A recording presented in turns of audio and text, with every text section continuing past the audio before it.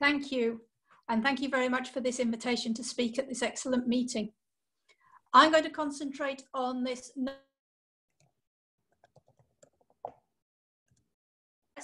that was issued by NHLBI, which is a division of the US National Institutes of Health, for the availability of administrative supplements and revision supplements on coronavirus. Can I have the next slide? Okay, I just want to say that although we're concentrating on the NHLBI RFA, there are a number of the NIH's institutes issuing RFAs, and you will find that list of RFAs at the link that's at the top of this slide. Just to note that it is a dynamic list. Between last week when we had this symposium scheduled and this week, there's at least 3 new institutes have announced the availability of supplements. Next slide. Okay, so the purpose of the NHLBI Notice of Special Interest is to focus on research for coronavirus disease with specific interest in these areas: in host response, association of heart, lung, and blood diseases, potential impacts on transfusion safety, and the clinical outcomes of infected disease of individuals. They're looking to take advantage of ongoing human research or unique model systems. And the research that's proposed should inform efforts to diagnose, prevent, mitigate, or treat the viral infection and associated heart, lung, and blood diseases. Next slide. Okay, the Notice of Special Interest highlights possible research areas, but I believe that it's not limited to these areas. People in this audience may be particularly interested in the last point, which is the development and testing of strategies in healthcare systems to look at barriers and facilitators in the treatment of high-risk populations. Next slide.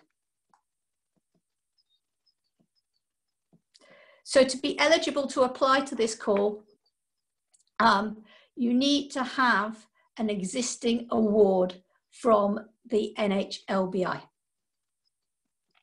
The other thing is it needs to have sufficient time left on that award and the original period, not an extension period of the grant, to complete the studies that you are proposing. You also need to check that you have an eligible grant award, and those are checking the eligibility activity codes. You can use funds, you can propose to use funds for the collection of blood or lung samples from human cohorts, or to use model systems to expose animals and cells to the infectious agent. Next slide. So there are 2 funding mechanisms that they are using within this special interest, Notice of Special Interest. The first one is administrative supplement, where the research that you are proposing is within the general scope of your current award, or an urgent competitive revision, where you are going to propose research that is outside the current scope of your award. Next slide. I just want to touch very quickly on the nuts and bolts, the administrative supplement rules. The rules for administrative supplements, there may be new objectives within the original scope of your award, or it may be for cost increases associated with unanticipated expenses. And again, as I said earlier, administrative supplement needs to take place within the time of your approved project period. And there's some more links to information on this slide. Next slide. Just to say that administrative supplements do not receive peer review. They are evaluated by NIH staff. And they will judge whether what you are proposing will increase or preserve the Parents Award overall impact within the original scope of the award. Next slide.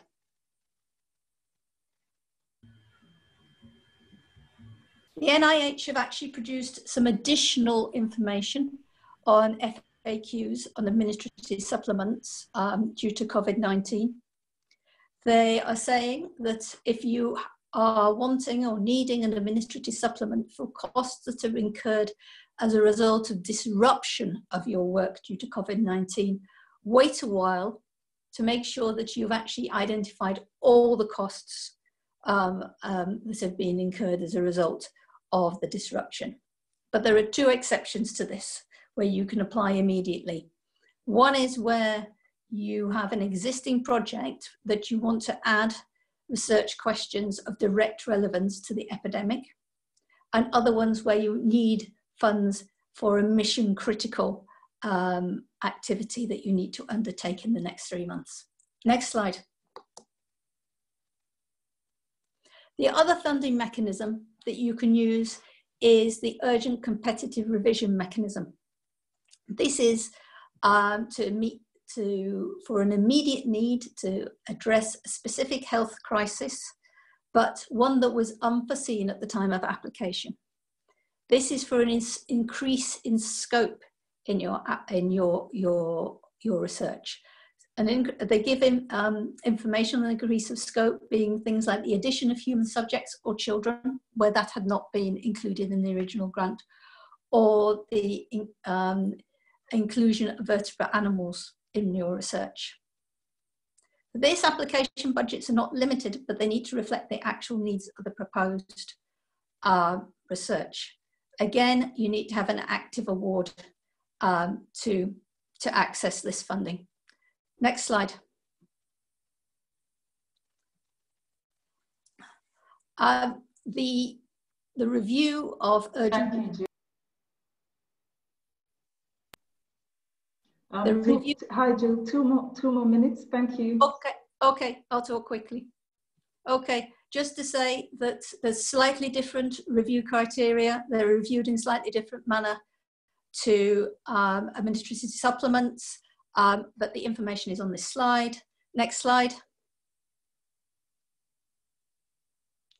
There is specific guidance on this notice of special interest in the information that was released.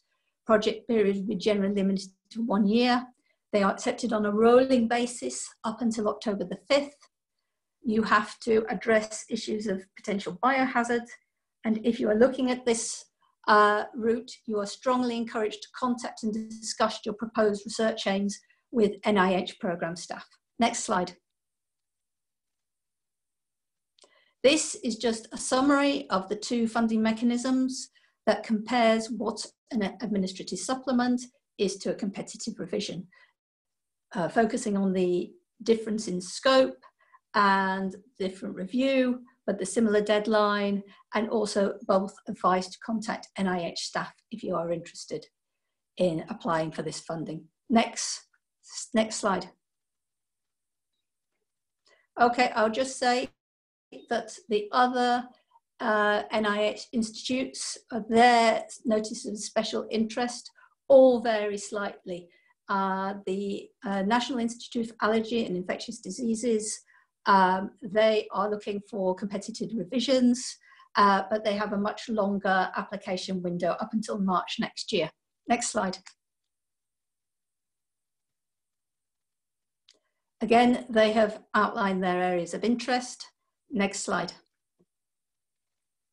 Okay, but many of you listening may not have an NIH grant and therefore are not eligible to directly apply for this funding.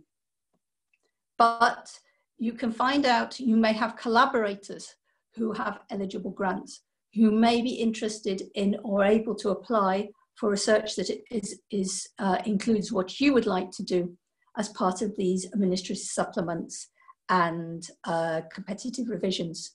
You can actually find information on NIH grants at the report tool. The link is on this slide. And I have actually done a search on that for results for countries which hold NIH grants. And you should be able to access that search, the results of that search, at this link on this slide. You may have to create yourself an account to actually access that information. Next slide. Next slide.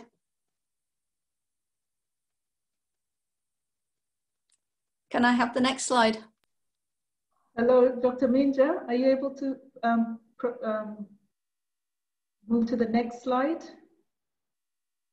Okay, I will say what's on the next slide while I'm waiting for it. The next slide has a few links to the NIH. Maybe we're just missing the last two slides. I have some links that we can share that are the links to the NIH site. They have general coronavirus information. They also have specific information, here we go, information for NIH applicants and recipients of NIH funding. And then the Fogarty International Centre has links specifically targeting global health researchers. Last slide, please. Okay, just to touch on, there's a lot of resources out there with information on funding. The African Academy of Sciences has a COVID-19 page with a recording of their webinar that happened at the end of March. And they have a survey for researchers on health priorities. There's a database, somebody who's collated coronavirus funding opportunities. The UK has a site, and the European Research Area Corona platform is available, and the EDCTP is at the moment advertising a call for mobilization of funding for COVID-19 in sub-Saharan Africa. Okay, that basically concludes my presentation. Thank you for listening. Dr. Jill, thank you very, very much. That was extremely useful and really very, very helpful for people to know.